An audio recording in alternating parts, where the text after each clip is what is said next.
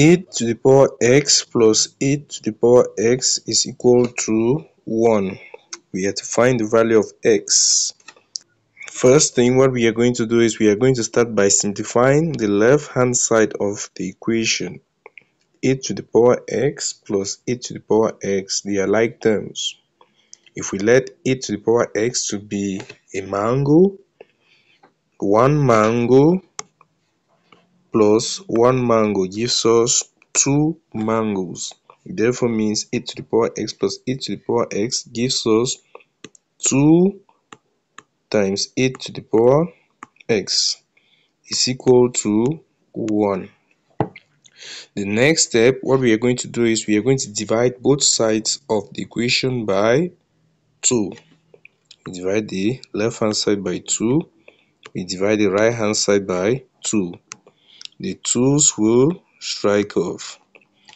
We'll be left with 8 to the power x is equal to a half. We know a half in index form can be expressed as 2 raised to the power negative 1 as such. This will give us 8 in index form with 2 at the base is simply 2 raised to the power 3 as such, times power which is x is equal to 2 raised to the power negative 1. This will give us 2 raised to the power 3x is equal to 2 raised to the power negative 1. The bases are the same, therefore the powers must be the same. Then 3x will be equal to negative 1.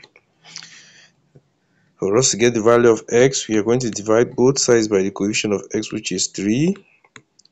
Divide 3x by 3 is equal to negative 1 divided by 3.